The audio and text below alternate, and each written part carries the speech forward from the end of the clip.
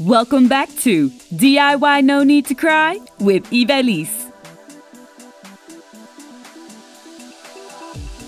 I got a request to make something with an owl, so I went online and found this super cute picture that I thought would look awesome using the food coloring and Mod Podge faux stained glass technique. Faux stained glass DIY using food coloring and Mod Podge. Please turn on your notification bell so that you can get notified every time I upload a video. Let's get started. Print out your image to the size you want. I printed mine out at 120%. Using a piece of glass, I used the glass from an old clock. You're going to trace the image using a permanent marker. You can also use a piece of plastic. When tracing the image, remember that you're going to be filling in each spot with color, and if it's too small, it's not going to look right. I decided to leave out some of the very small details on the owl as you see here.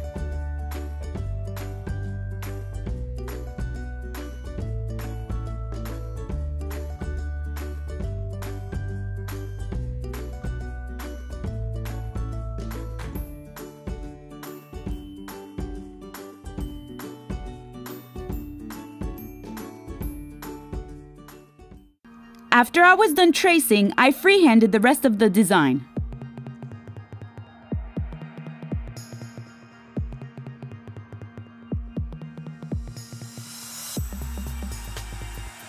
If you make a mistake, just use alcohol and a cotton swab to clean it off.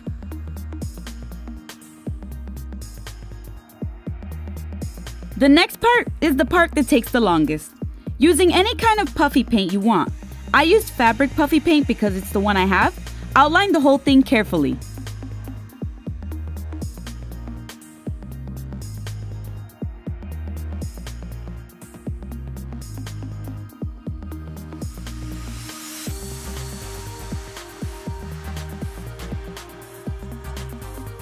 You might have to do part of it, let it dry, and then do the rest so you don't smudge it. But if you happen to smudge it by mistake, just clean it off right away and it'll be fine.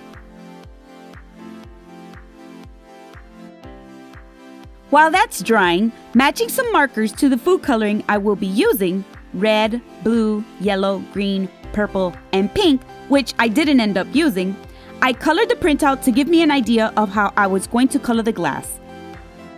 I outlined the image in black first and then colored it in. I end up changing the color slightly when I did the glass.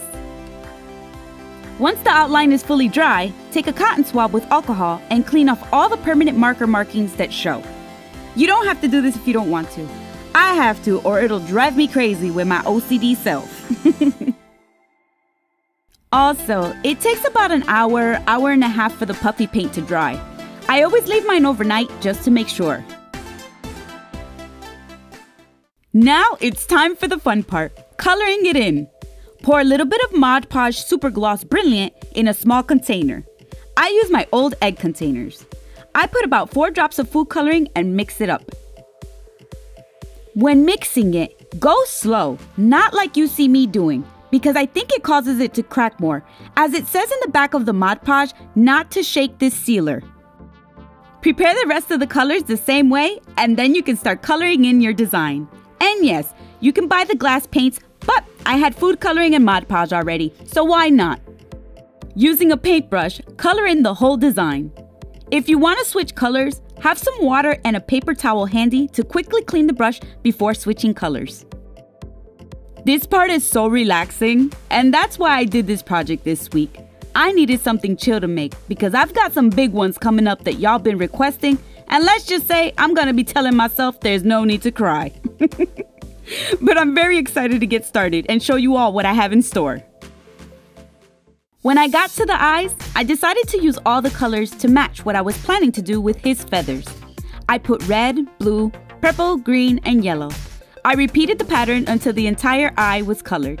Make sure to wipe the brush on the paper towel in between colors. Color the whole thing and set it aside to dry.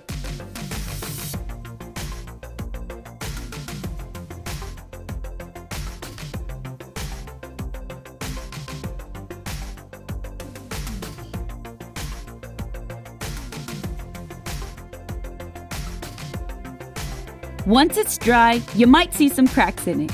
I'm thinking this happened because I mixed the sealer with the food coloring way too fast. Either way, it still looks good and just adds to the look. This is just an inexpensive way to get a faux stained glass look. It's fun for the kids to do or great for small projects. If you want to make a bigger project, they sell glass paints at any craft store or online. As a matter of fact, one of our very own family members found a store online that sells the gallery glass paints and other craft supplies at good prices and was kind enough to share it with me. I'll leave the link in the description box below in case you're interested in checking it out. Disclaimer: I myself have never bought anything from this site and I'm not being sponsored. Shop at your own discretion.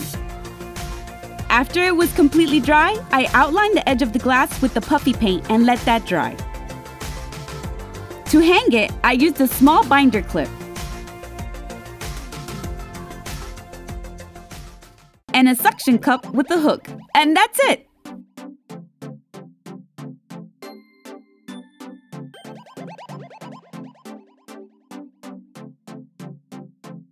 I think this came out so cute and would be such a fun craft for the kids.